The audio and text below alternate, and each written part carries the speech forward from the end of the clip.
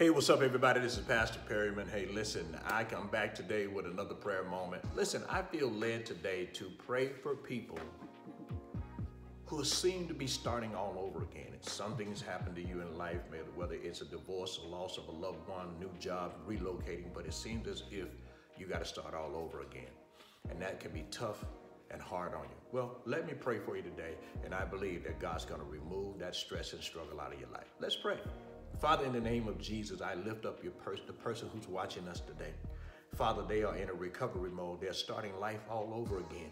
And Father, you know where they are, you know what they're dealing with, and you know what they're going through. I pray today, God, that you would help them, that you would open doors for them, that you would comfort them, and that you would bring them peace today. Help them to understand that even though they're relocating and starting life all over again, that you are there with them. Your word says that you're a very present help in a time of trouble.